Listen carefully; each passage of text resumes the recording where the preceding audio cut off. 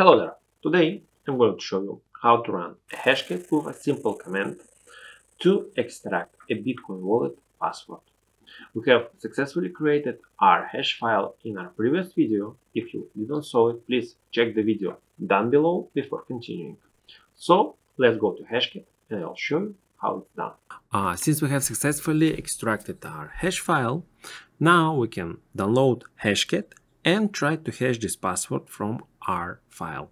To do so, you will need to go to your browser and you should type Hashcat.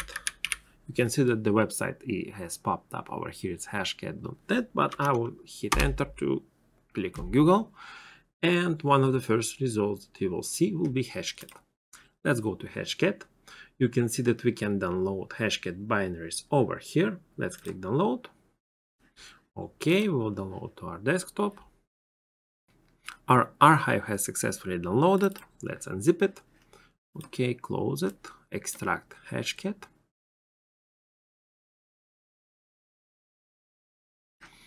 Okay, it's done. Now, let's go inside our Hashcat folder. Over here you can see all the files. We will need to transfer our hash file over here. Okay, it's done. Now let's go to example 1 and edit. Okay, here is our basic Hashcat command, which is start Hashcat. The type of hash is 0. You can see all the supported hashes over here. Let's go. There are plenty of different algorithms supported by the Hashcat, so you should check out yours. In this case, we are going to use this one moment. It's a Bitcoin and Litecoin wallet. Okay, let's close it. So we will go with hash type 11000. Then we'll go with maximum power, it's W4, and our attack will be brute force attack, which is A3. You also can see the types of supported attacks. Wait a minute, where I saw them. Okay, over here we have our attacks. So we have straight, combinationary, brute force, number 3, which we are going to use, hybrid, which is word list plus mask, hybrid mask plus word list, and association. For the purpose of this video, I will show you how to do the brute force attack on our file. Okay, so let's hide it. Okay, so it's type 3. We have our example hash. Our hash is hash dot txt. We are not going to use a dictionary. Okay, so the type of attack is AAA, which means basically all the symbols. You can see over here, where was the symbols? Over here. There is each letter that represents the set of symbols. We are going to use A, which is a combination of those 4.